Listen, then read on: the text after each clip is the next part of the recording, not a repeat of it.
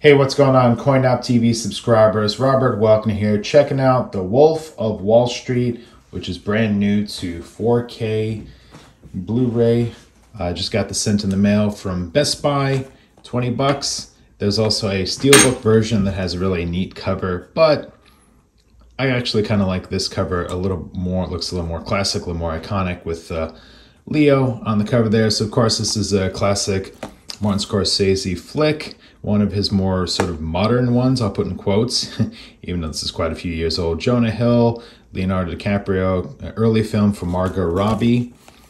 I like the slipcase here. We've got the 4K Ultra disc and digital code. It looks like a lot of places are getting rid of actually including the Blu-rays, which is fine by me. If I've got 4K, that's fine enough for me.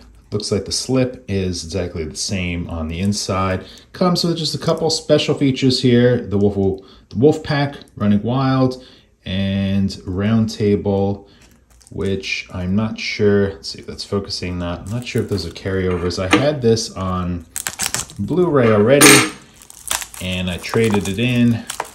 Picked up the 4K. Big fan of Martin Scorsese and his movies, and this is a fun one.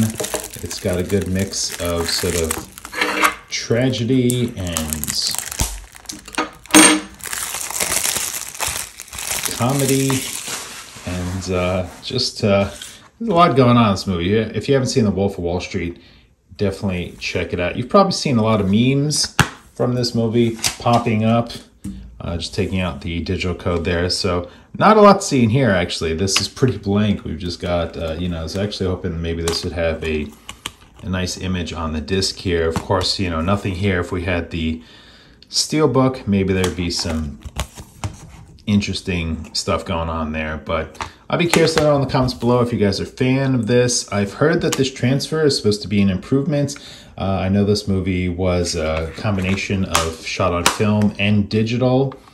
So, anytime you have 35mm film and, high quality digital, that'll sort of help with the finished product there. So anyway, let me know if you guys are a fan of this movie. Just got this in the mail today. I want to do a quick unboxing for you, and that's it for this video. Thanks so much for watching for CoinOpTV. We'll see you next time.